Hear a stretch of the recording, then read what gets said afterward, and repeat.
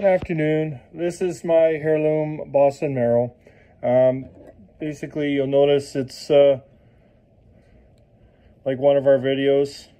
This is one of our Boston Marrow. I'm using this as an example. This has been sitting on the counter, my counter, for basically since September. So the start of September. So basically, we're ready to process it. If you noticed, the only thing, it looks like there's damage there, but it's just from laying down on the ground like that. But it is not rotten. It's in great shape. There's nothing soft about it. It's still quite hard. It's probably could have it sit out in the open, not even in a cool room for months and months and months still. These are extremely hardy marrow. They taste incredible. They are like a pumpkin, but I would consider them a little bit more sugary. They are wonderful for soups, pies, or even just general cooking. So I'm going to show you how to process a marrow and take the seeds out, because we specialize in pumpkins and marrows and stuff like that. So I thought you guys would enjoy seeing how we process a marrow. So this is just the top, and what we're going to do is we're going to just trim off the top. If you'll notice, it's literally an entire piece of squash. It's not hollow at the top. And then we're going to just cut it down.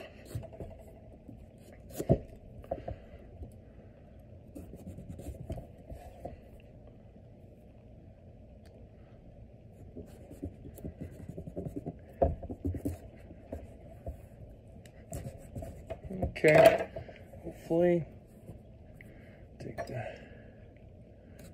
knife here. There we go, got her open.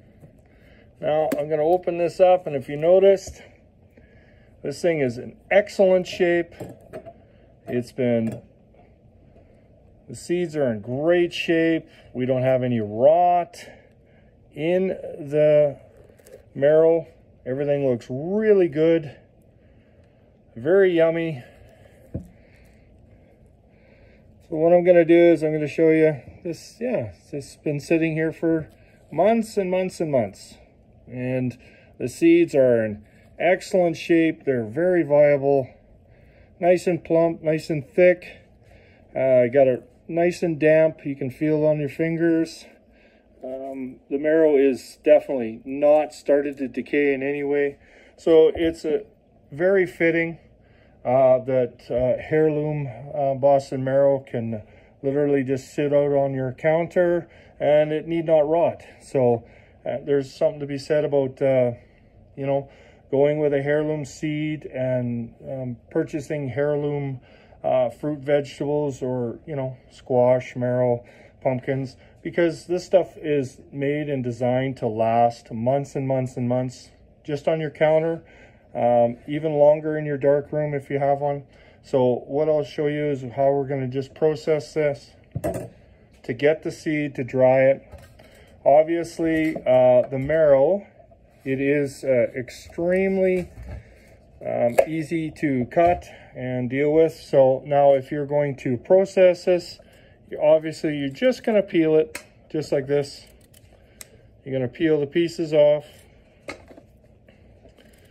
just the skin. And on a Boston Marrow, this is my favorite part, because you can literally just peel it, and then what you do is you cut it up into chunks, just like this, just like this. And you can freeze these, or basically put them into blender and bag them and then freeze them, or you can can them any way you want. So how we do it is basically hold it up just like this. We're going to just start scraping it down just like a pumpkin. Same thing. You'll find the marrow is a lot easier if you start from the top. You're just going to scrape it all down. Scrape it down just like this. So you can eat everything on this marrow. Even if you wanted to eat the skin, you can. But I would recommend peeling it before you process the marrow. The seeds are in excellent shape. Everything looks really good. So there's your Boston Marrow seeds, and you can tell everything is in really good shape. Nothing's rotten or anything like that. So we got this. And then what you'll do is you're going to take your pan and you're going to just take the seeds off like this as an example.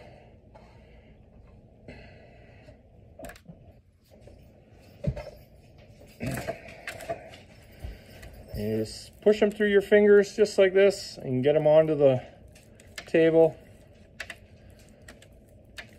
Keep them off the table, I'm sorry.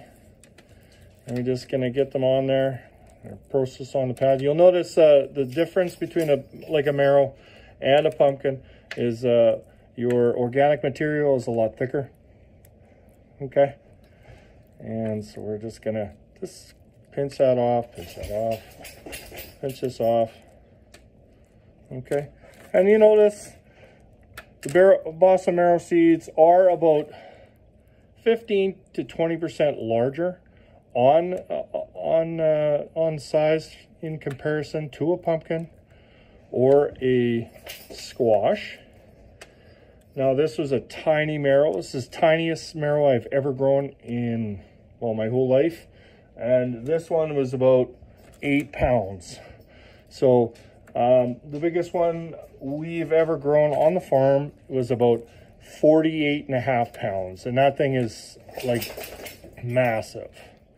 But I tell you, you're going to get the same amount of yield on seed.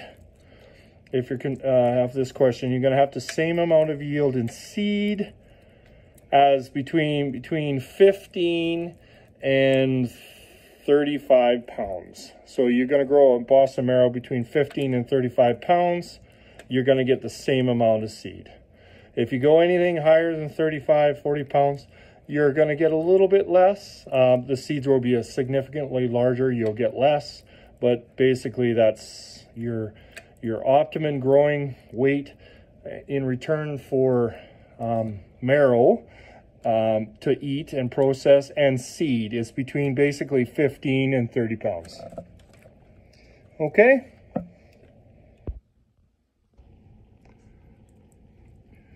Sorry about that.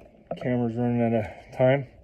Anyways, so once again, so your optimum size for this for Boston Marrows between 15 and 30 pounds, and it'll match up for the amount of weight you get for your Boston Marrow as a product and as seed. Okay, well, thank you very much. Basically, just spread it out. Once again, the organic material, if you want to wash everything off, you can. Make it look pretty so you can dry it. It doesn't really matter. This amount of organic material is reasonable. It's not going to smell too bad. So, like I said, if you want to go with this and let it all dry off, it takes a good month and a half to dry that really, really good. So it's nice and cured, and then you can clean and process your seed when you're ready. Okay? Thank you so much. Have a great day. Bye.